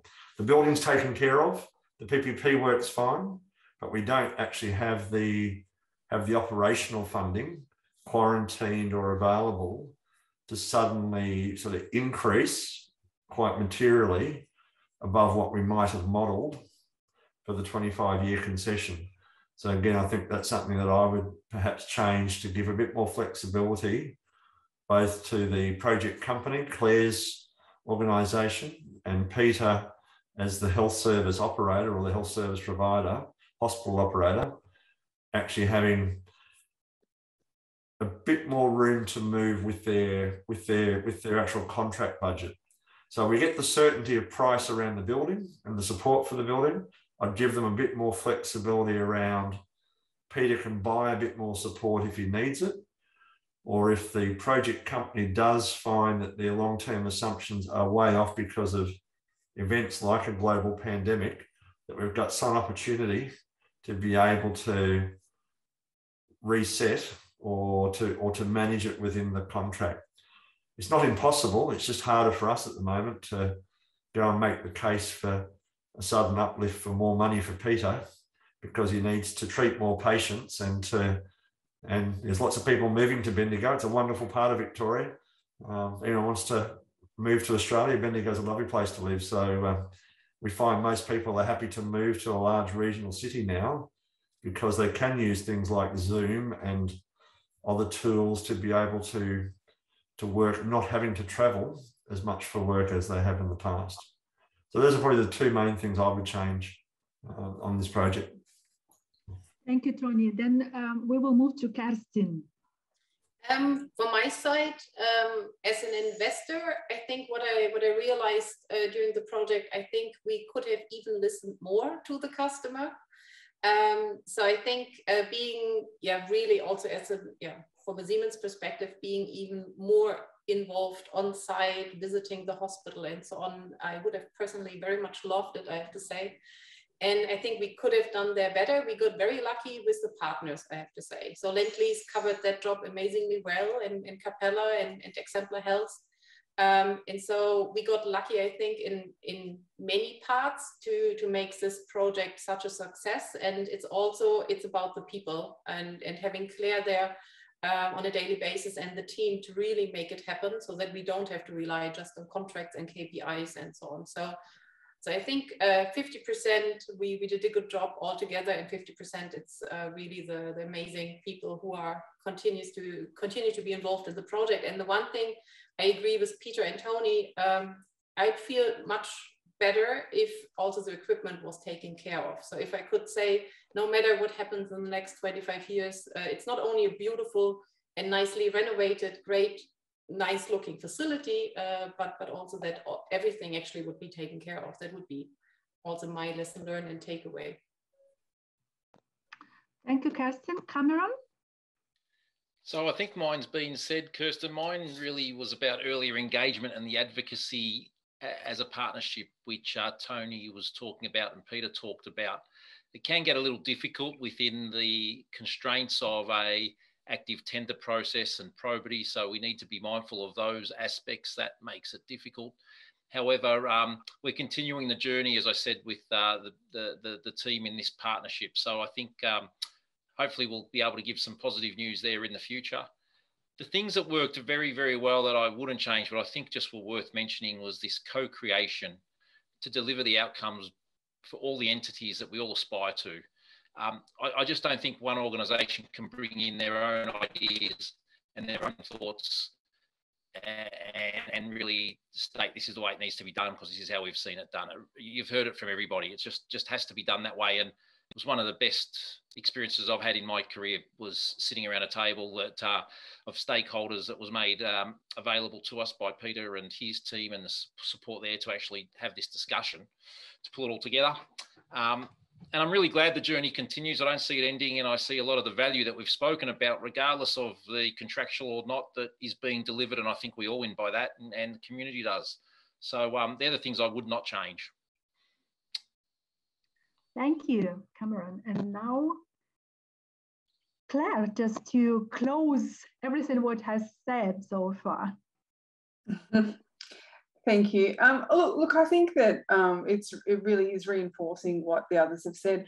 One of the things I think that was a great learning is that the design excellence, quality infrastructure, great design, and a very knowledgeable partner in Bendigo Health in working out how they wanted the facility to work.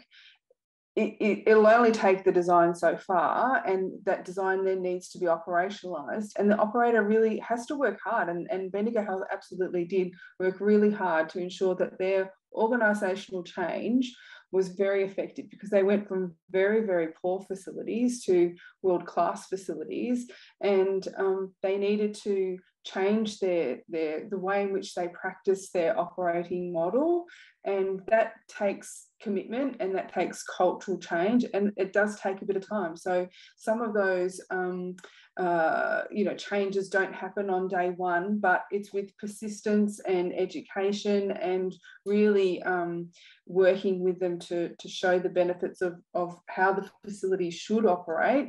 And Bendigo Health has been able to achieve some amazing results as a result, and it has allowed them to step up their services even further since we've commenced operations, and that has allowed those aspirations of the community to really be met and exceeded. I think in many respects, Peter probably would agree that that they are very, very proud of the facility that's been created in Bendigo for their benefit, and I think some people are, when they come there for the first time, it really does look like a world-class facility, and it's operating as that. It's not just pretty, it actually functions amazingly.